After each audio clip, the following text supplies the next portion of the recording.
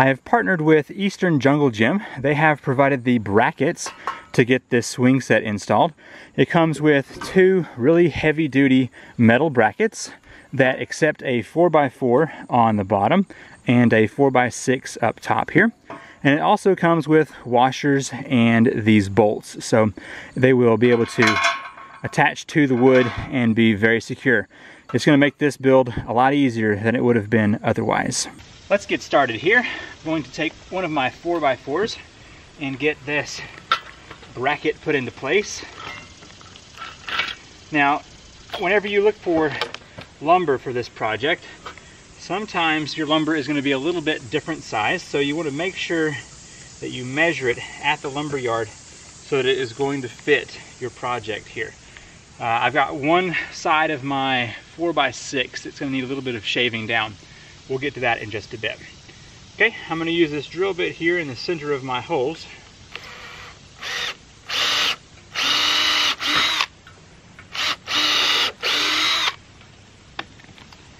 And then the provided hardware here has got these bolts and some washers. Go ahead and put a washer on there. And then I've got a socket set hooked up to my impact driver.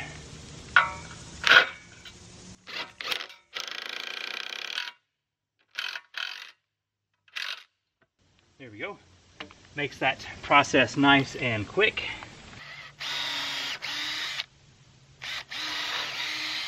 Going to continue to take washers and bolts here and continue to put them in. Now that I have that side installed, I'm going to flip this over and get the other side done as well. They have definitely made sure there's going to be plenty of attachment points for these bolts.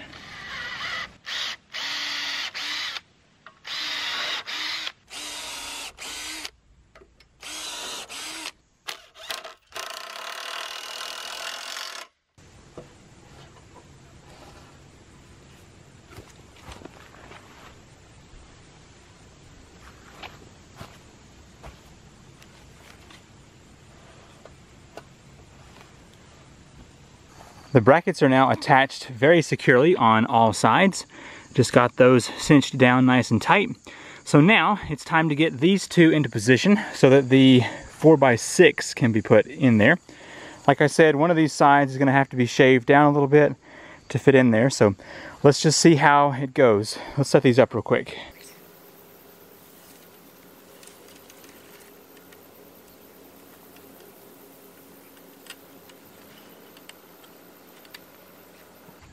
I can already tell from moving this once that I'm going to have a middle support because it wants to rock a bit too much. So I've got a 10-foot 2x6 that's treated, and I'm just going to cut this in half. So I'm going to have two 5-foot pieces, and that's going to allow me to support between these two, and it should be really nice here. Okay, I've got this stretched out as far as it needs to be, and I'm just going to find the point where this is going to be even and in the middle. So let me get my tape measure real quick and find that point. That's 68.5. Yeah, that looks pretty good right there. I'm building this on a Tuesday here in the mountains, which means it rains every 10 minutes, so I've been actually fighting 3 different clouds that have passed over and dropped a good bit of rain. So I'm going to attempt now to get the cross piece installed here. We're going to see how well this is going to do. I have a feeling that installing this upright is going to be at least a 2-person job. We'll see how well it goes. Let's see how well this goes, or if I end up having to chase this thing all over the ground here.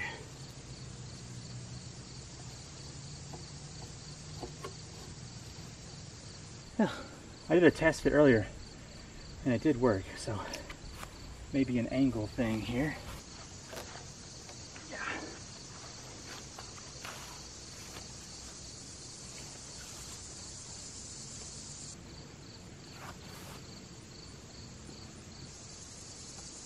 Okay, I think that did it.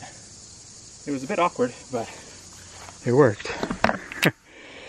I don't think that's going to work on the other one though, because it may be a little hard to keep that in the air. Okay, I'm gonna go ahead and put the bolts in this one real quick.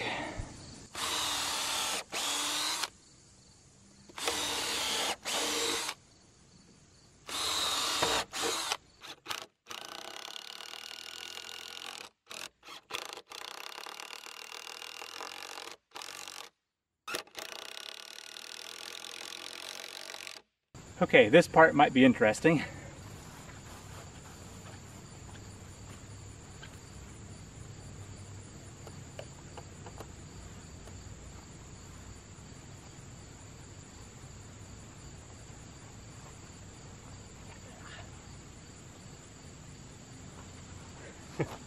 Not too bad.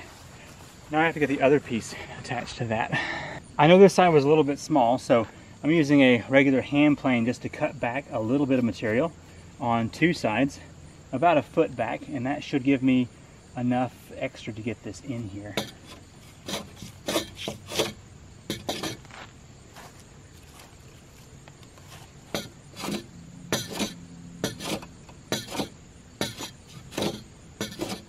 I imagine you could use a sander or a chisel, lots of different things to get this cut back, but I felt like the plane was good enough for me.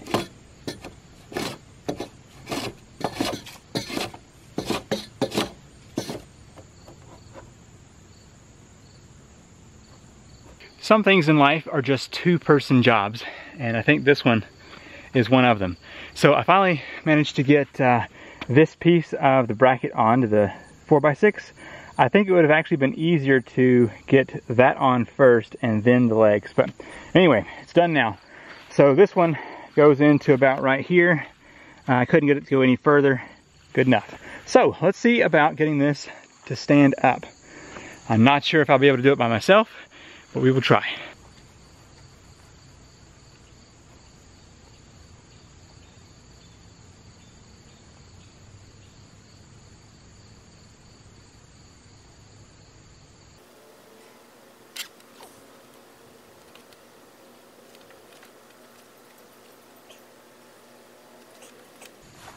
That's all the try I'm going to give it.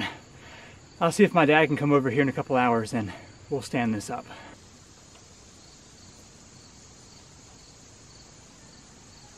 Good? No,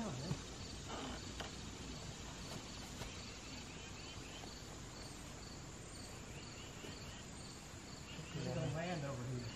What's that? Wherever you're going to land over here. Can you pull it? It's in the way up here. Just like maybe right over here a little bit. Okay. Okay, that's good. Turns out trying to lift this thing by oneself is not going to be a good idea. It weighs about 20 bazillion pounds, and I can only pick up about 15 bazillion myself. So anyway, it's up now thanks to the help of my dad. So something that's not in the instructions, but I'm going to add anyway. On each leg, I'm going to sink a piece of rebar. This is somewhere around 18 inches at an angle like this. And then I'm going to use some plumber's tape around that, also known as hanger tape. And that looks like this right here.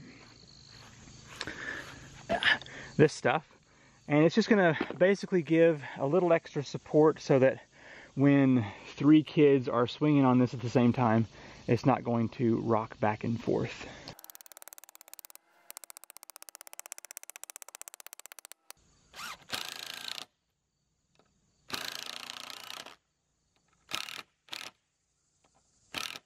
I feel like having those supports is going to make a big difference on this thing swaying back and forth. So, with all four of those done, I am now going to be getting the swing up here. I'm going to have 3 swings total, 1 disc in the middle, and then 2 regular swings on the side. So I've got the disc swing here. I'm gonna go ahead and get that assembled, and then we will throw it up here. It looks like the ropes on my swing are about 32 inches apart. And so I'm gonna have 1 disc swing and 2 regular swings up here. So I want to find the 6-foot mark, and that would be my center point.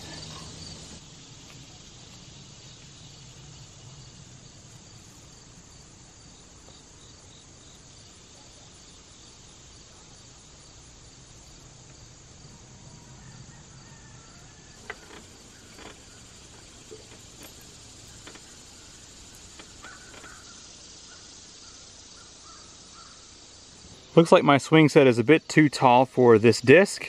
I'll have to go purchase some chain at the hardware store. But I think this thing is rated to hold my weight, so I'll just give it a try here.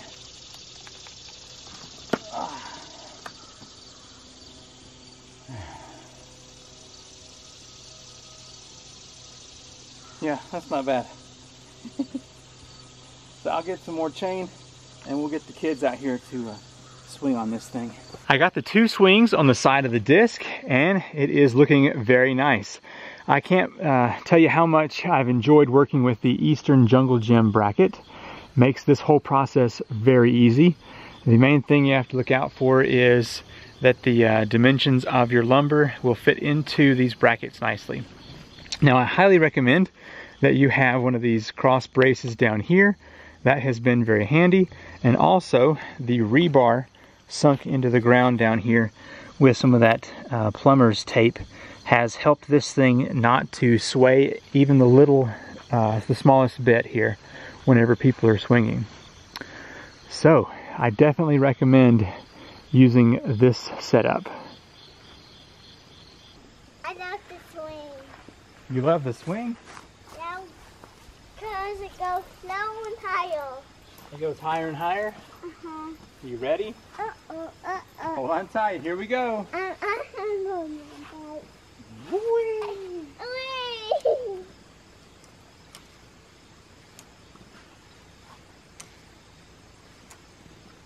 Hold on tight, here we go. Whee! It's so fun. So fun. Whee! Dad. Yeah. I think it's kind of big for me.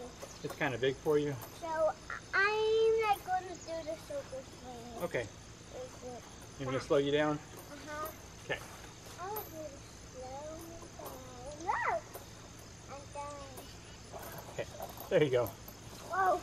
Thank you so much for watching this video. If you're looking to build your own swing set, then check out the Eastern Jungle Gym bracket. I have a link to those in the description down below. And I also have links to these 2 different types of swing if you are wanting to do the exact same thing as I've got here.